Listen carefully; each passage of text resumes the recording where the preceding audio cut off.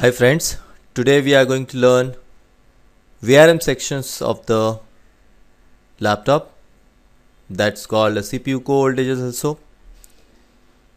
And here we can see the concept of how this CPU get the power. This one is the CPU, and this entire section is called the VRM section or the CPU core section, which generate CPU core voltage and the graphics core voltage, because the graphic chips also inside the processor. So, but before that, CPU should get these three voltages like 1.05, 1.5 and 1.8 from the different pulse width modulator. Once the CPU get all these voltages, then CPU received this signal that is called the VR on signal. This VR on signal you get either from SIO in Compal motherboard and Quanta motherboard, and in Westron motherboard and in Foxconn motherboard. This VR on signal generated by different sections.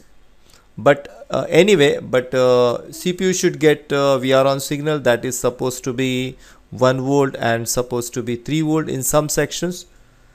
Okay, so it's like that. So here we can see CPU required total 5 voltages, that is 1.05, 1.5 and 1.8, and then CPU core and graphics core. CPU core voltage is supposed to be approximately 1 volt and 30 amperes, and graphics core supposed to be 0.9 volt or 0.8, something like that, and supposed to be 10 to 15 ampere current. Okay, so CPU require the huge current, that is a 30 ampere current, so he is required 2 pulse width modulator. Here we can see the 2 pulse width modulator, and both voltage join together and reach to the processor. So this is the VRM chips, that is make of ISL 95863, and this chips require 2 powers to work, that is one is VIN voltage, that is 18 volt, and VCC voltage or the VDD voltage, that is a 5 volt. So he required 2 voltages to work.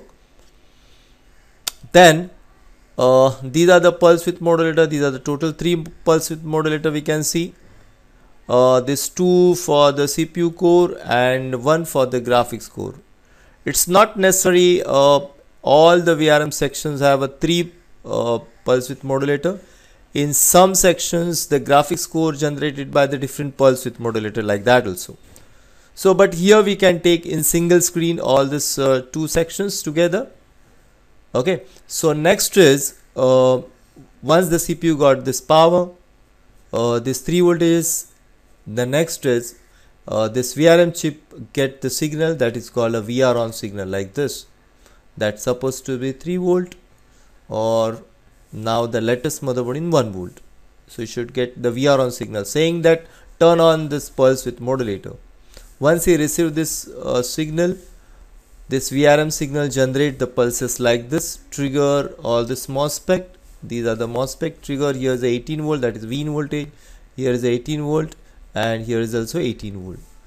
This all voltage chop and trigger the MOSFET gates, and here is the pulse setting AC voltage will be generated.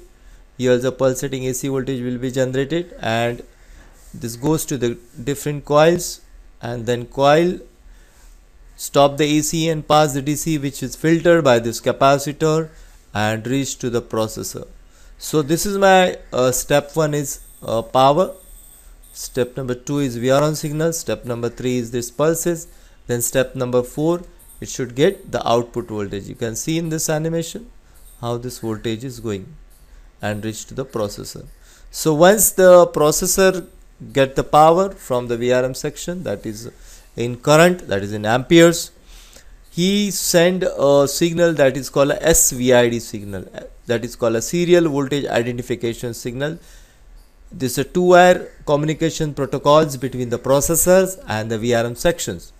So he send this 2 signal saying what the level of current is required. If they require more current, he tell the VRM section I need a more current. So like that he can convey his message to the VRM section, that's called the VID signal. So once this voltage gets stabilized, the CPU core and graphics core is stabilized, that is supposed to be approximately 0.9 volt both 0.9 or 0.8 or 0.1 volt also.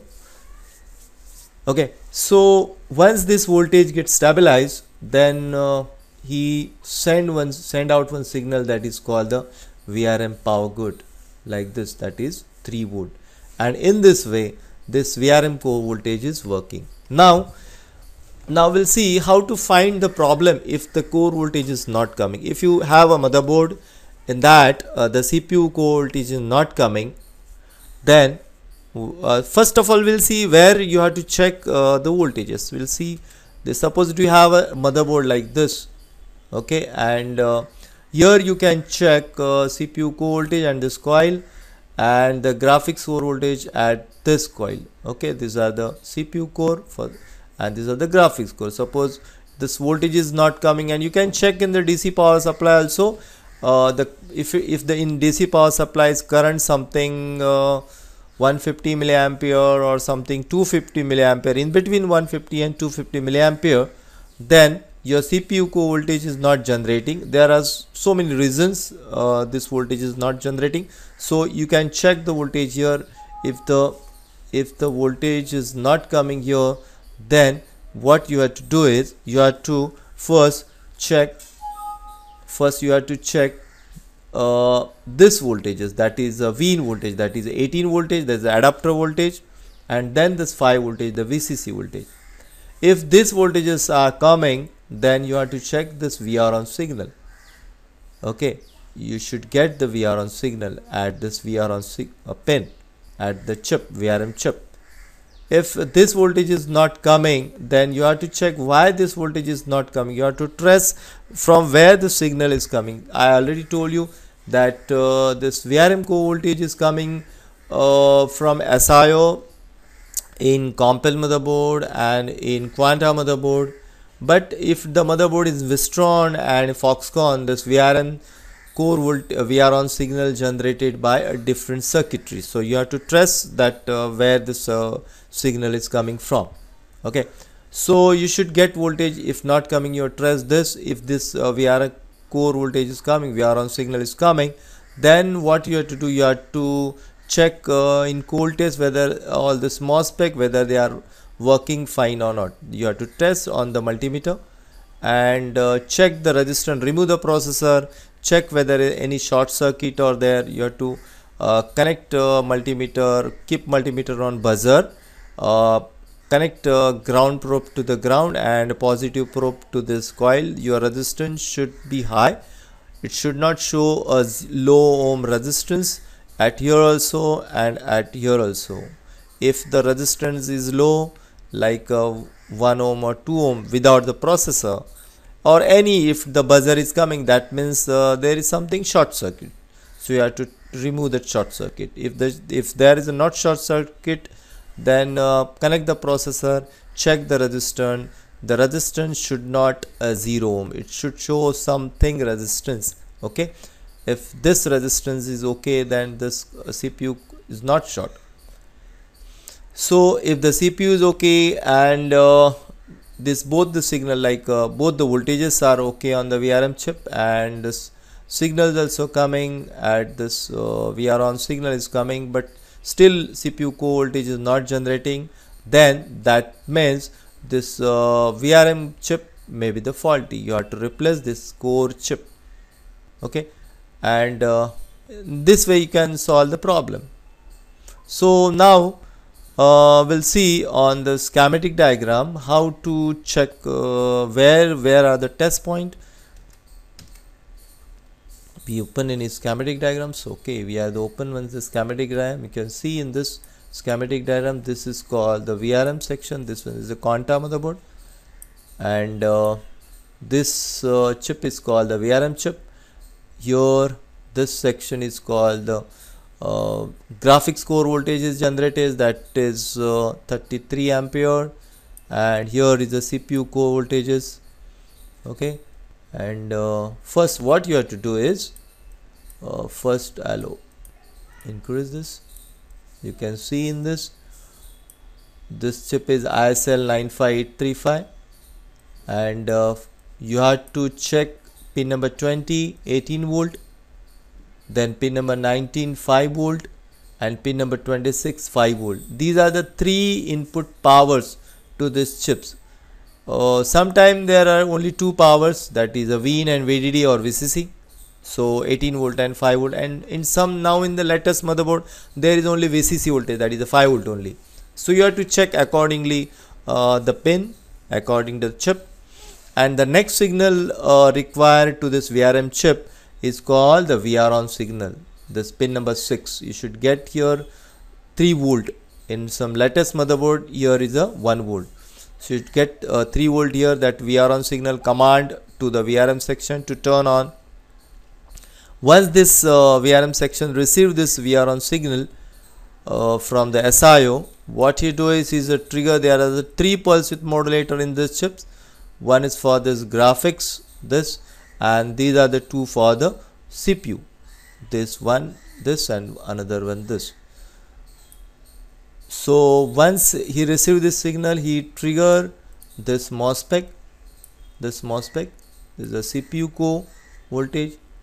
Can draw here.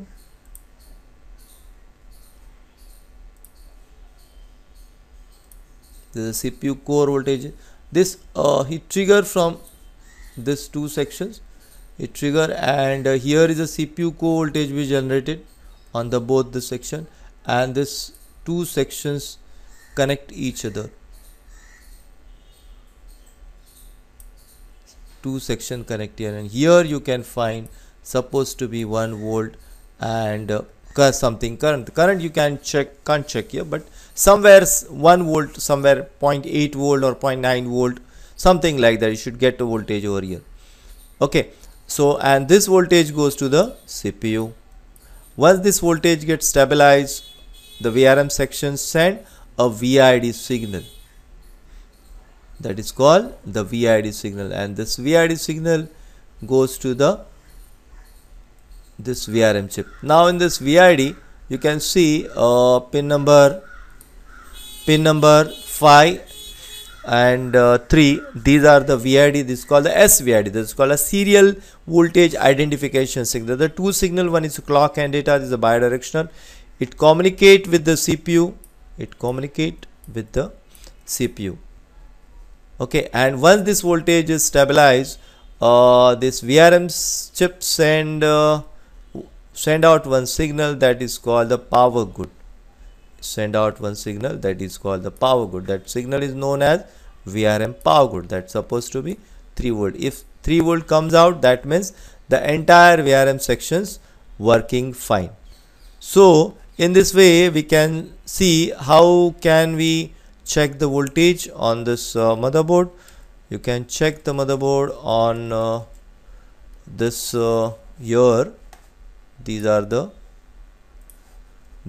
test point. These are the VRM chip, and this one is called, here you can check 0.9 volt, that is a CPU core, and here at junction of this MOSFET, there you can check the graphics core. Okay, that is also supposed to be a 0.9 volt. So in this way we can see how this VRM section is working. Thank you very much.